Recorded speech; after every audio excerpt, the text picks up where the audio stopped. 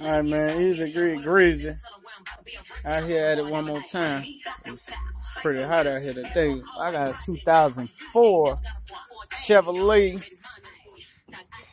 1500. Got the 5.3 in it. Changing out the starter. That's the old starter right there. I got the new one right there. Wasn't too bad.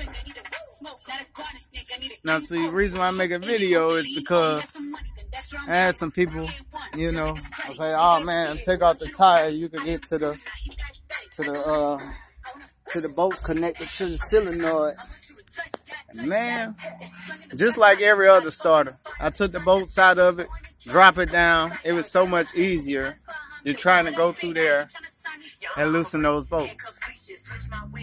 You know, see, this is my first time doing this, so you know that's why I kind of looked it up on YouTube just to see what it was. I figured it couldn't be much to it, but that was I felt kind of backwards trying it that way, because you got this little tight little gap, and your hands can't get through there. You ain't got too much to put a ratchet on there.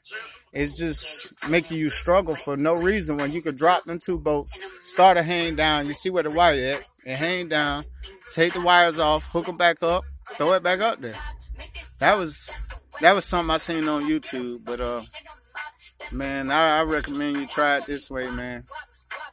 Bum easy, get greasy, man. Just giving y'all my opinion on how to do it, you know, to each his own, but this was a lot easier that way. I even took the tire off and stuck my hand through there and tried it that way at first. And I'm like, man, this is retarded. Took the bolts out, drop it, dang, it's nothing. Thank you for watching.